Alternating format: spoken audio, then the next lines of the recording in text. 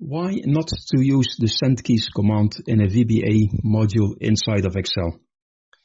The actual intention of the Sendkeys command is to make it possible to interact through the operating system with non-VBA programs. For example, writing to a Notepad document and also saving it.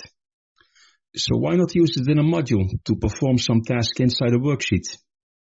The reason for this is that Sendkeys sends keystrokes to whatever window is active at the time of sending.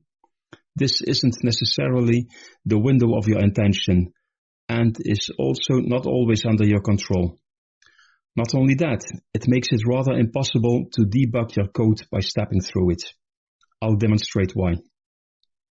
To step through the code, I use the F8 key on my keyboard. This line of code selects cell A1. That works fine. The next press on F8 is supposed to write the word test to the selected cell. But what happens is that pressing F8 will move the cursor in the editor window one line down, in effect making the editor window the active window. So the keystrokes test are sent to the editor window, as you can see, and not to the sheet.